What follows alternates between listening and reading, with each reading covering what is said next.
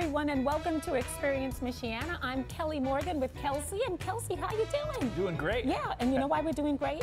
Because we're at the Black Crow Cafe in Elkhart, and as you can see this spread of food, oh my goodness, what a way to kind of start January, you know, into January with more food, more GAD segments. That's the way to do it. And you'll see this full segment next week, so there's a teaser for you. Yeah, so, but we have a great show for you guys. We do. We are headed to the South Bend Museum of Art, where they have youth and adult classes, a whole bunch of different kind. We're going to actually sit in on the clay class, and you'll find out about that. Oh, I wish I was there. I remember when I did that once. Yeah, you made a mess. I did. I know. I need that class. Right. I hope it still. I hope it's a date where I can make that class. But then we're also going to go to LangLab, which is a place in our community that does so much. Yes, it and does. we're going to find out about some really cool things coming up. Yeah, Krista Bailey is going to show us about that and the different sustainability practices it has. Yes. Yeah, and then Rick is with his family at the zoo. At the zoo. Yeah, and if you think that's a put down for Rick, you'll see what I mean. Yeah, no, I know. Yeah, we're not talking about the animals.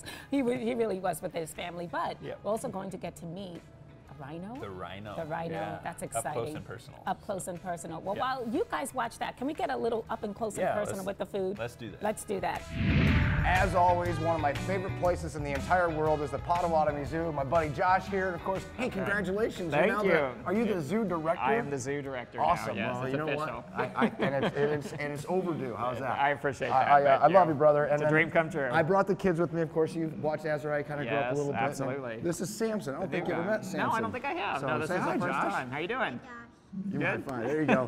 And of course, we're standing out here. This is Musamba, the rhino, right? Yeah, this is one of the most exciting things for us. This is our new southern white rhino, Musamba. He came to us probably about 3-4 months ago. Wow. So he, unfortunately, winter comes, so a lot of the public hasn't got to see him yet. But when we kick off in the spring, you'll be able to come see the rhino. So this is Never Erin. thought we'd have a rhino in South I Bend. can't believe it. Erin's the keeper. Erin, I know who you are, Erin. There you go. So she's been in here kind of cleaning, so we were just going to, if we want, we can have him come up. We'll try to scratch him a little bit. We're going to need a bigger boat. Come up here. Yep, keep your hands between the bars, though. Just gotta make sure. There you go. What's he feel like? You want to touch him? You want to touch him? All right, come here. Keep your hands right here. What's he feel like? What's that feel like? What is that? Like a dirty floor? So we're really hoping, and when he's on in his enclosure this year, you know, transparency and getting people up close to these animals is what it's really about. So we're going to actually offer an experience that people can come down and actually meet the rhino and be able to touch him just like this. So we're going to do rhino riding? Right. Well, not riding. Encounter. I know. There you go. Well, this is great. Of course, we got winter days coming up too. Yeah, we got winter days coming up. So the next one is next weekend, I believe. We do 2 a month throughout the winter, and then our opening is in the beginning of April. Yeah, and you know what? It's going to be here before we know it. Yeah, so if you check out our website, all the winter days. The zoo has changed so much since you've been here. You've had such a vision, and I know you've had a great team. Obviously, you've got great trainers. You've got great folks, even in the office, and folks that are just wanting to help out as much as they possibly can. We really do. I keep saying, you know, we've gone from the small community zoo to really a modern zoo that's thinking about animal welfare, conservation, new enclosures. There's so much more to come in the next year, so it's really exciting. You brought a lot to the table, brother. Oh, I appreciate it. You really have. Thank you. So let's go walk around. Yeah, that's it. When we were here, I think it might have been like the first or second time I met you. Better watch his hat. The bird's going to go anything creative. But the ostrich was, remember they were pecking us, but they were babies. They were still babies, kind of young. yeah. So when these guys came in, if you remember, they were just little guys about this big. Yeah. So this is the big male here in his winter holding. This is always a nice place to be in the wintertime. We call it kind of our Noah's Ark because we have zebras, we have the horn. You can hear the hornbill in the background. Cranes, got the rhino. I mean, everything's in here in the wintertime. Awesome. They'll have access to the exhibits. So if you come on a winter day, you're going to see them out in the enclosures. If it's a nice day, but they always have options to come into the heat. So there he is, kind of looking at us. Are you gonna peck me? He will. He'll grab your hand. Oh yeah. He's gonna grab your fingers. You can't do that with an ostrich. Watch. Here he goes. He's gonna get Josh. We'll see it. You don't want that. It doesn't feel good. No, it does not. I feel can good. hear that. You're gonna be all right, man. We're gonna get you a bed. We're gonna get them all wrapped up. Josh is showing you what not to do at the zoo today. Exactly. Exactly. Wow. Yeah. That's a big bird. That's yeah, a but big if you bird. want, we can walk. Well, let's walk down here. I'll show you some of the other. Maybe the zebras are in here. So how many ostriches are here now? So we have a pair of them. You do have the pair. Okay. Looks like she must be outside in the outdoor holding. Yep. She's enjoying the winter. Oh, but look, yeah. If you come right over here, it's kind of hard to see in there, but there's one of the zebras. Oh, come here. I got to do this. I'll help you up. Samson, come here and stay right here for a second. I got to do something with Sissy, okay? I got to let her see this because this is her favorite animal is what, Azariah? Horses. Well, what is that? Oh yeah, zebra. So again, their exhibit's even better now. Oh yeah, they have a little shade shot, and like right now, I mean, they're pretty hardy. They'll go outside when it's 20 degrees. But you can see it's their choice right now. Their fur gets a little bit thicker too, doesn't it? Yeah, it does. Naturally? It does. Don't put your hand in there. Don't do that. That's what you don't do. You got see, Uncle Josh is going to watch you guys this weekend and bring you back over here and work. Yeah, you guys see that? See over there? You see the African crown crane? Oh yeah, look at this. Okay, so this is the Learning Center. So what is going on here? I know we talked about this before. You actually did something really cool with the program. You actually took the interspecies living quarters, right? Yeah, and this is one of my favorite places in the zoo because this is a place that we can have a lot of those little animals that you don't typically see out into the zoo. So we've got our little primates. These are golden Mayan tamarins. And what we've done is we're trying to look at the ecosystem and what other animals come from that environment. Instead of just having tamarins, we got the little goody right here. Yeah. So, I mean, this is a large rodent from South America that would come from the same environment. They'd share the same ecosystem together. What's this thing called? It's called an agouti. An agouti. Yeah. I mean, they look like a capybara, right? Yeah, so they're related to the cat. They're a rodent. Okay. A little bit smaller than a cappy. Yeah. They are cute though. And then you look over here. You got more South American primates. We got the. Don't call her that. Talking monkeys with some squirrel monkeys. But it's just a great opportunity. I mean, the kids can go right up to the. I mean, how close? are you right now? Oh, I know. Look at him. He's just sitting there. Really look at it and see. Well, you should try and live with these two things. You should try that sometime. This is yeah. I think the best part about the Learning Center is all year round. You can come in here. It's warm. The monkey, it is nice in here. It's definitely warmer in here. It's a great place for the winter days, especially. So. You think if I tap the glass, it'd scare her? You might. Just don't be, every time, the public always think they're the first ones to ever say, oh, look at that animal in there. Yeah. And now everyone says the same thing. What It's kind always, of it doesn't get old. Animal are you? It's the joke that never gets old. I know. Look at it. Yeah. If I got in there and took my shirt off, people would try and feed me. And then I go to the zoo with my father, and he says the same exact thing. I'm like, oh, Dad, don't be that guy. Remember that. 10 years from now, you'll be saying, Daddy, don't do that. Okay, so we're out here at the painted dogs, and some people know them as what, African dogs, maybe? Yeah, African painted dogs. But the painted dogs kind of came around. Remember we were talking last time, the wild dog, had a stigma against it. These are an endangered species, and farmers were killing them because they were killing livestock. Sure. So they tried to soften their name by more going with a painted dog versus a wild dog. Right now they're painting the grass. Exactly, you see that? Like, hey, when you go here, yep, I went here, I'm gonna go here too.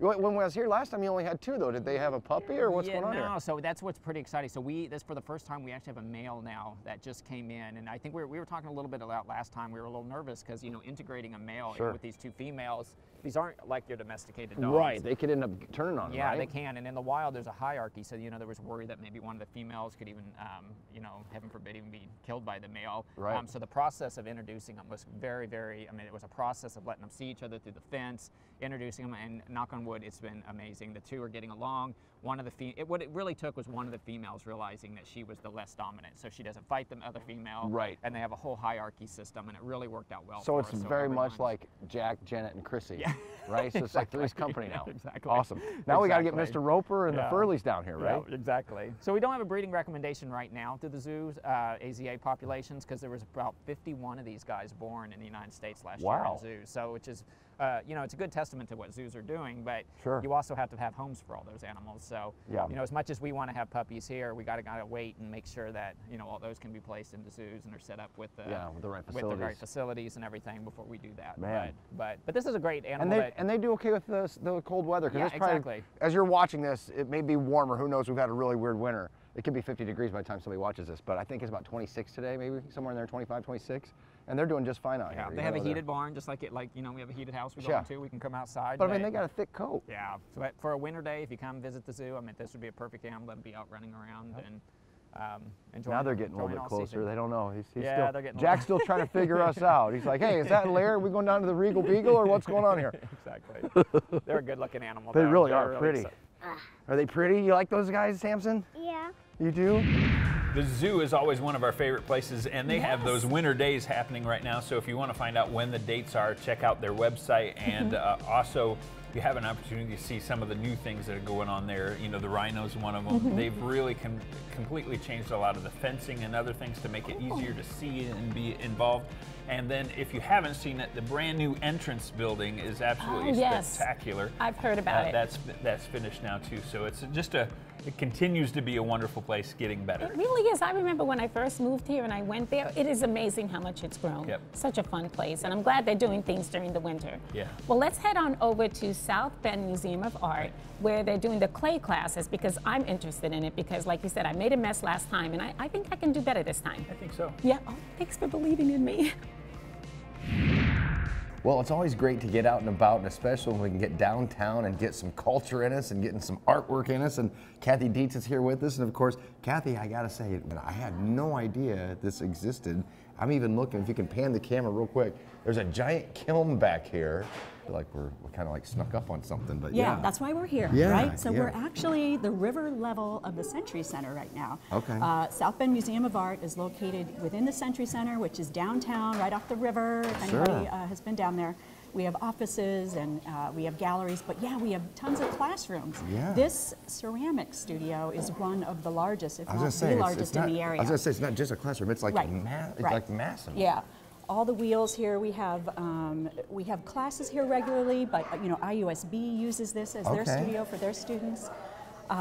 So yeah, this is terrific. Today we have people working on the wheels, and we have people doing sculptural things. Yeah. But not only do we have ceramic studio, we have a darkroom here, photography studio, which how many of them exist anymore, right? Exactly. So we teach those type of classes. We have a jewelry studio where you do soldering and you can make all kinds of cool things. Sure. We have instructors that do watercolor painting, pastels, weaving. We have a weaving studio. Oh my gosh, I'm trying in my mind to think of all the rooms. Well, I'm just looking, it's like, you know, how cool is that though, to be able to come in, you know, build your own vase, build whatever you want to do, you know, get this thing done from the time that you start kneading the clay out to getting it into the kiln, and then you got to do that, then you got to glaze it, then put it back. I mean, so that's all done here. Right. I got to sign up for this. This will be fun. So if people want to take these classes, how do they get involved in doing this? So if you go to southbendart.org, we have you hit the classes tab, and that'll tell you there's an adult section, there's a youth section. Sure. We have classes six years old through adult.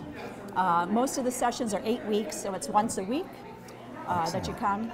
And you can take them as often as you'd like, yes, and we please. just go. Yes, please.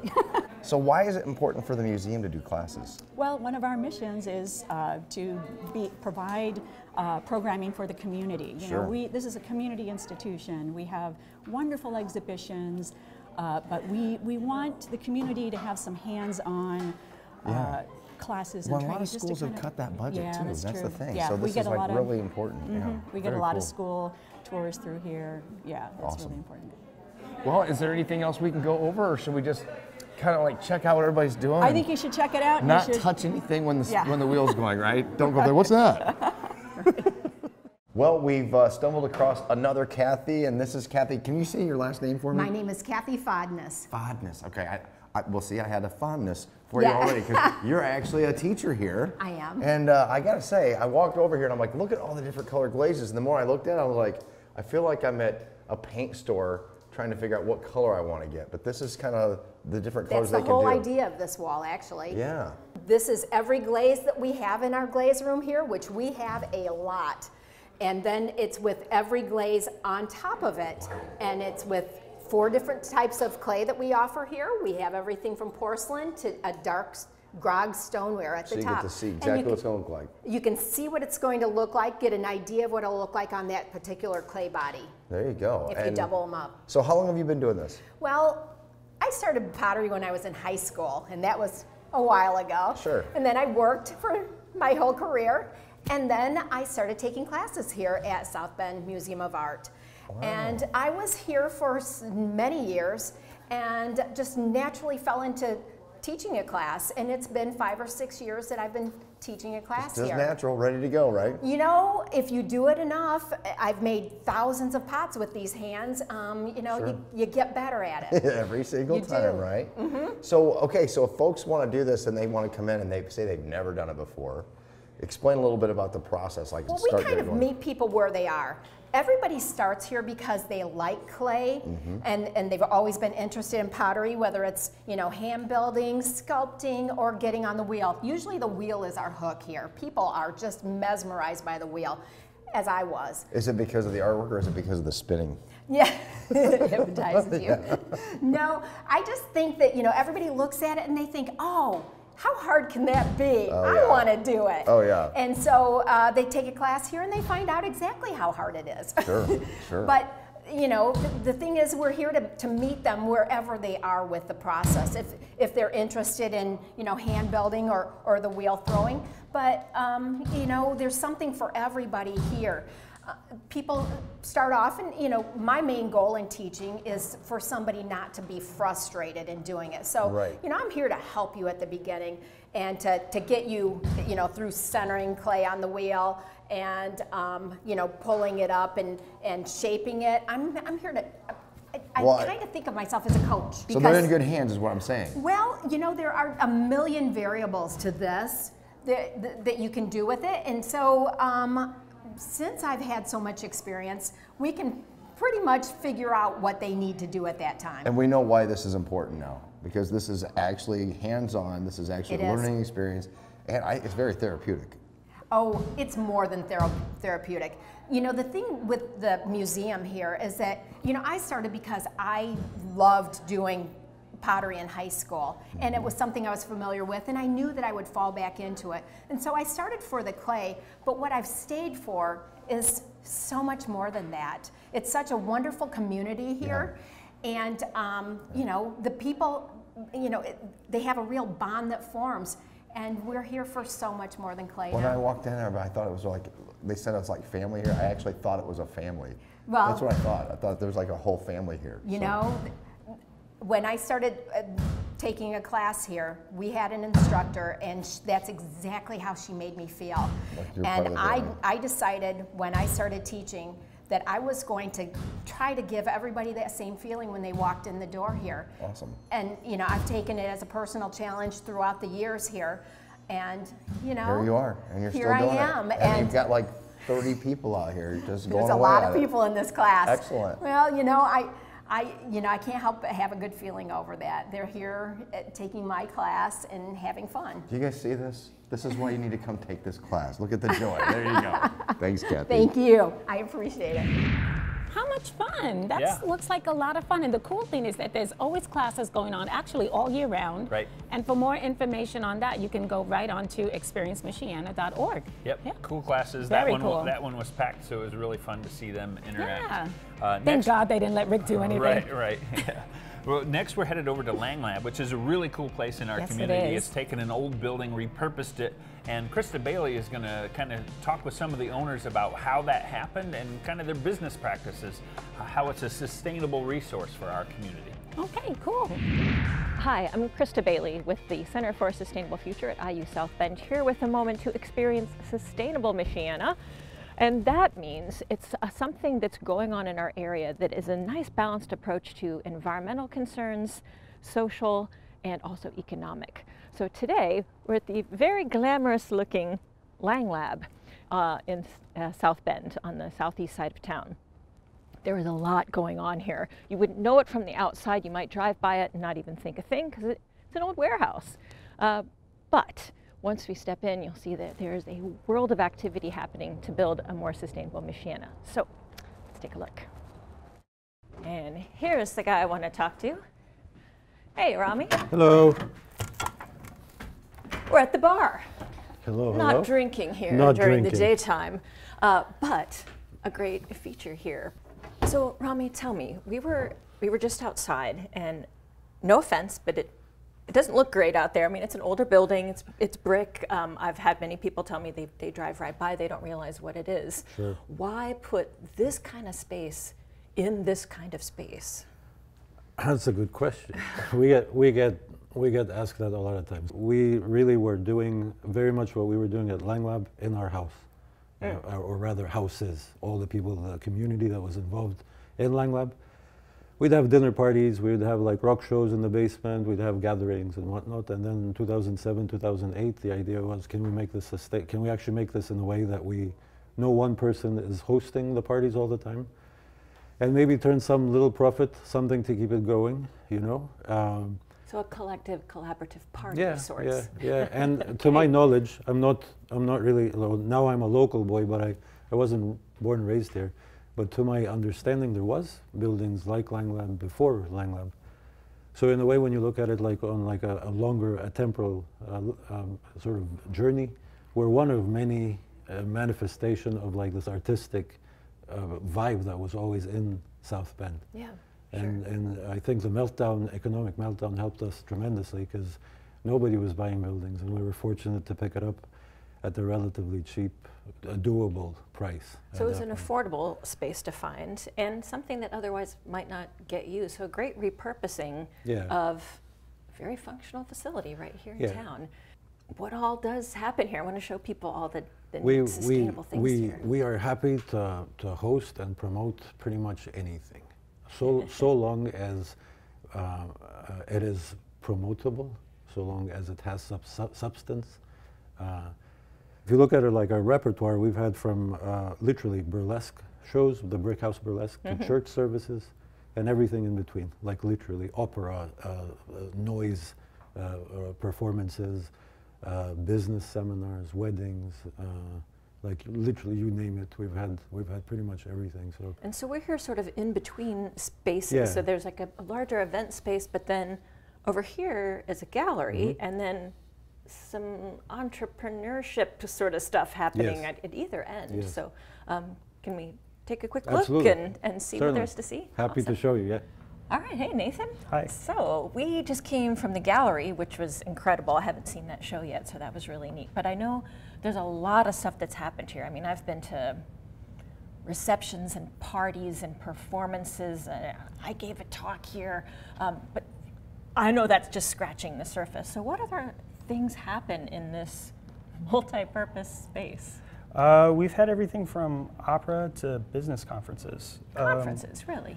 Cool. I think our first kind of use for the gallery space was a business conference with Small Business Development Corporation. Interesting. So you can come here and be very serious and learning things. You can also come here and, I'm assuming, get kind of goofy and have fun. We've had dance parties. We've had Latin dance. We've had, music shows. We've had all sorts of things. So this is a large chunk of the building here, maybe the whole heart of LangLab. At least that's how I sort of think of it. But it's a lot of space to give up, as it were, to the community to do whatever it wants. Why is that the kind of the heart here? I think that's where we are. I mean, like what we try to do as a space is to facilitate the community as much as possible. There's been very little we've rejected as far as people coming in and asking for space. We'll always try something at least once. If it doesn't work out, then it doesn't work out. But we're pretty open to just about anything happening here. So the heart is sort of that possibility of bringing community together. Possibility is the main goal, like what can we do with it? And then out of that springs community, I think. And when you say we, it's not just y'all who own it, but it's, there are people. There are people that are invested. The people who are who have been here before, that invested their time and businesses into helping to create the space. Those have moved out into the community that have been incubated here. The businesses that are here now, the artists that are here now have investment in the space, and so we try to facilitate that and create a space for them as much as us. Hey, Stephanie. Hi. How are you guys? Good. Great. We are showing off some of the sustainable features here. But this space has evolved so much over the last 10 years. I'm very familiar with many corners of this building, but could you tell me a little bit about the idea behind this business entrepreneurship model? Sure. Why here, how that works for LangLab and the businesses? I think when you look around in South Bend, there are so many different people who have the ability to serve the community with things like being creative with coffee, being creative with chocolate, being creative with bread, being, you know, creative with pottery, all these other things that lend themselves to businesses. For me, there's not so much of a distinction between, you know, having a concert and having you know, a renter or a business, because they're all in here participating together as part of the community, and they're all weaving together to create this fabric of people, individuals that support the process of making South Bend a better place to live. So in some ways you're creating sort of this trial size space for businesses. Test it out, start to grow or not, although I think everything's been pretty successful that's come through. Well, and get an establishment, right, to see, well, is that really what I want to do? Is it going to work for the community? And what a wonderful model to say, pay rent when you can, how you can.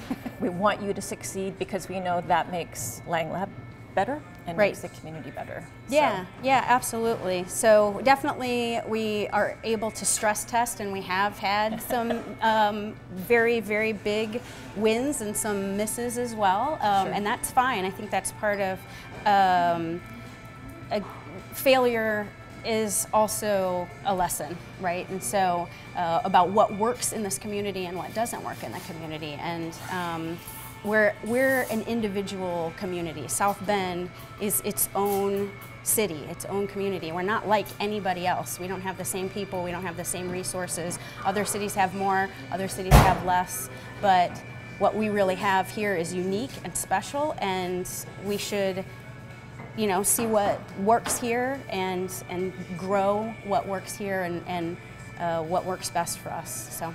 Well, thank you all so much for investing in South Bend in this way, to invest in our local economy, to building up the environment, but of course the important piece is building that community that keeps it all together, our own unique community. So thank you, LangLab.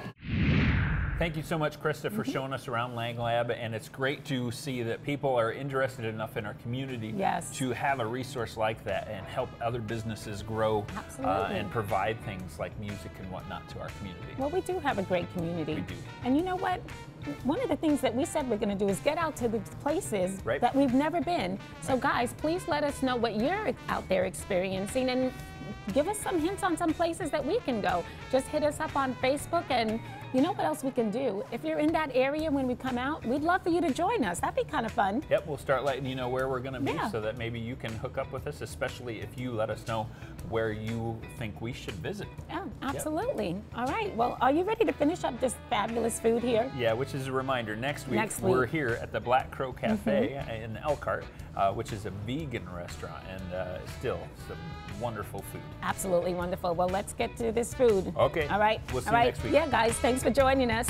I'm going to have some.